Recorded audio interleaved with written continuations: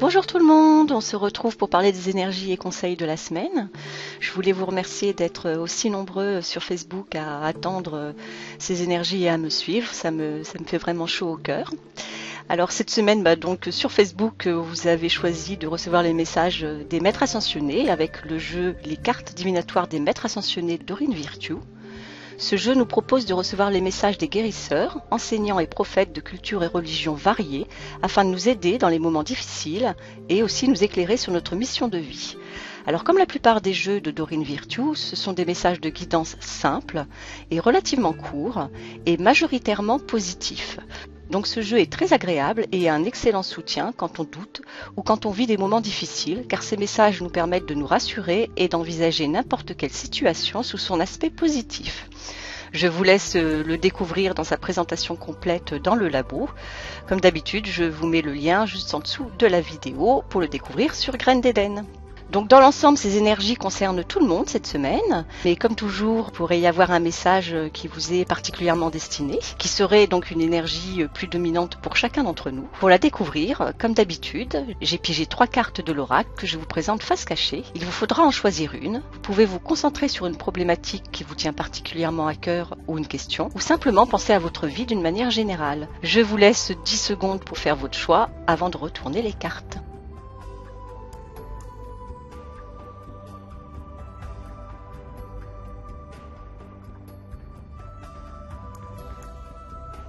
Les 10 secondes sont passées, on va donc découvrir les cartes. Si vous avez choisi la carte numéro 1, c'est la carte Maitreya, le pouvoir de la joie. Maitreya, aussi appelé le Bouddha rieur, vous invite à la joie. Il souhaite vous passer ce message. Vous trouverez ce que vous cherchez en empruntant le chemin de la joie. Il vous demande donc d'être attentif aux occupations et aux êtres qui font vibrer votre cœur.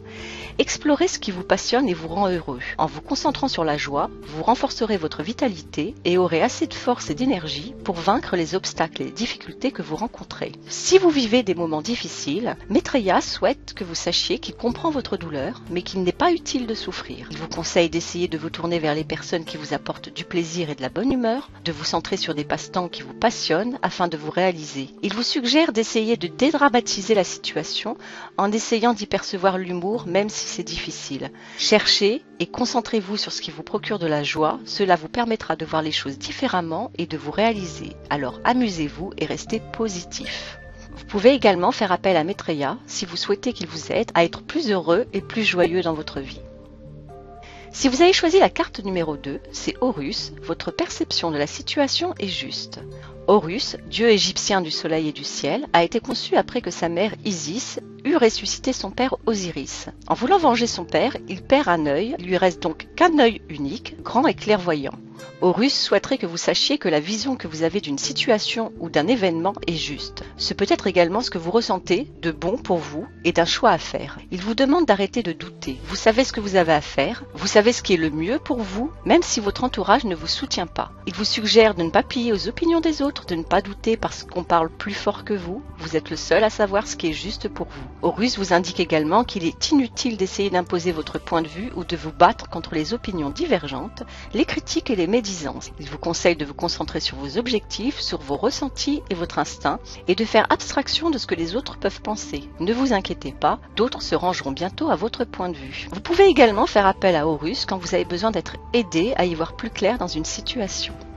Si vous avez choisi la carte numéro 3, Ganesh, oui. Ganesh est un dieu hindou à tête d'éléphant dont on dit qu'il lève les obstacles, qui ouvre la voie. Ganesh souhaiterait vous dire que toutes les portes sont grandes ouvertes et que la voie est libre. Il vous demande de rester confiant car les obstacles et les difficultés que vous rencontrez vont bientôt faire partie du passé. Si vous aviez posé une question particulière, Ganesh vous indique que la réponse est oui. Ganesh souhaite également vous informer que le moment est propice au changement et si vous avez un projet en tête, que le moment est opportun pour passer à l'action. Quelle que soit votre situation, ce dieu hindou vous demande de garder la foi. Vous pouvez également faire appel à Ganesh afin qu'il vous aide à démarrer un nouveau projet et qu'il vous soutienne dans ce que vous entreprenez. Il est aussi un très bon soutien pour les écrivains et ceux qui se sentent coincés. Je vous souhaite évidemment une excellente semaine et je vous fais des gros bisous. À bientôt!